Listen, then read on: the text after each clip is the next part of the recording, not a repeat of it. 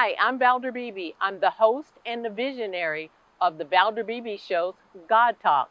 Some people talk to God and others believe that God talks to them.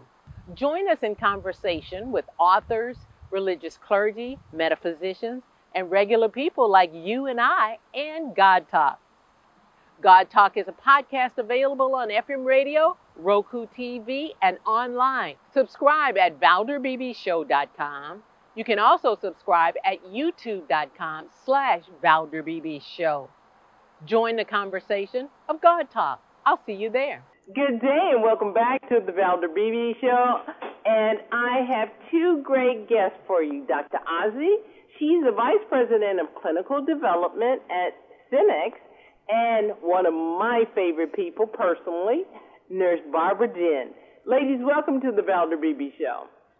Oh, Valder, it is such a pleasure to be here with my friend, Dr. Nkechi&Barbara, on behalf of SciNexus. And you know I'm one of your biggest fans. In fact, I'm going to sign up to be president of the fan club pretty soon. Well, thank you so much. You're going to have to fight the current president for that position, but I'm sure you'll win. Ladies, you guys come to talk about things that your body is telling you. And this is so important as I age and my audience age into this group called baby boomers. I'm going to start with you, Nurse Barb. How big of an issue is it when women are skipping on preventative health services during this pandemic that happened?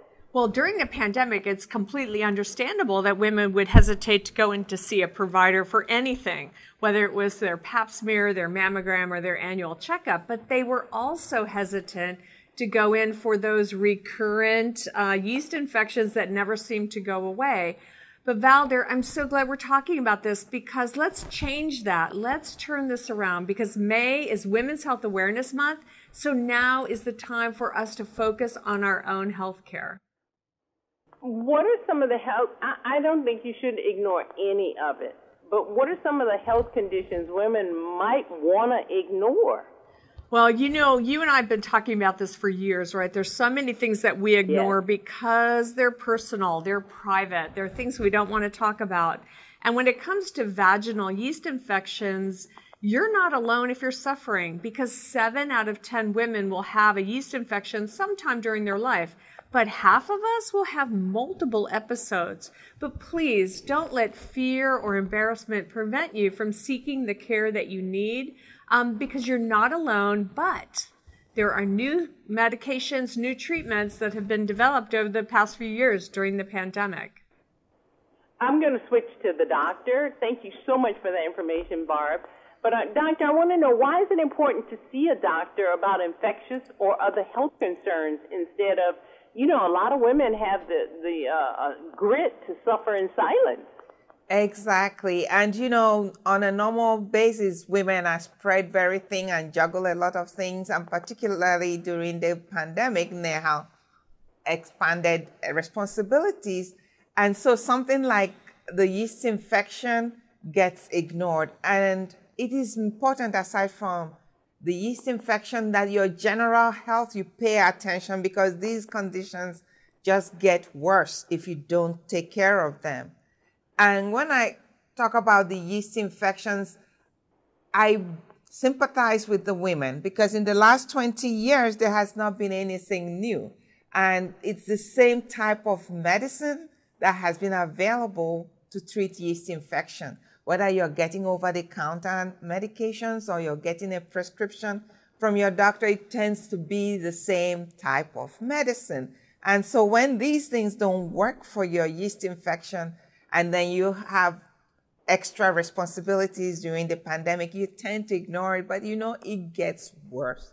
So we're employing women to actually talk to their healthcare providers because now there is an alternative. There's hope on the horizon. Well, give us a little bit of information about these latest advancements in treatments then, if there is hope on the horizon. Yes, there is. The FDA approved a new class, first-in-class antifungal. That's a medicine to treat yeast last year for vaginal yeast treatment. And the name of the medicine is Brexafemme. Brexafemme is a one-day treatment. You take 2 pills in the morning, 2 in the evening, and you're done. but it is not for everybody, I must say. So particularly women who are pregnant. Please talk to your healthcare provider and ask them if this is appropriate for you.